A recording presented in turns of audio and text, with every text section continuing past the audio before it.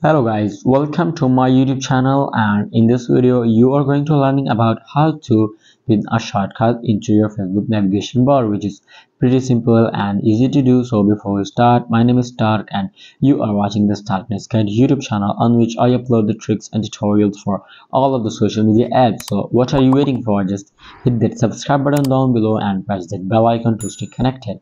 Thanks guys. So let's dive into it. And first of all, just simply open up your Facebook app. After that, just tap at the profile picture in the top right corner and then tap at that gear near the search icon to open up your settings and privacy. In your settings and privacy, just scroll a little bit until you get the option of navigation bar. Just simply tap on it like that. And that's where you can easily get the option to customize the bar. Just tap at customize the bar on the very first, and from here you can pin one of your available shortcut. Just simply like tap at that auto option in front of that specific bar which you want to edit. Tap on it like that and tap at pin in the very top. Tap on it like that. So that's how you can easily pin a bar in your Facebook navigation bar.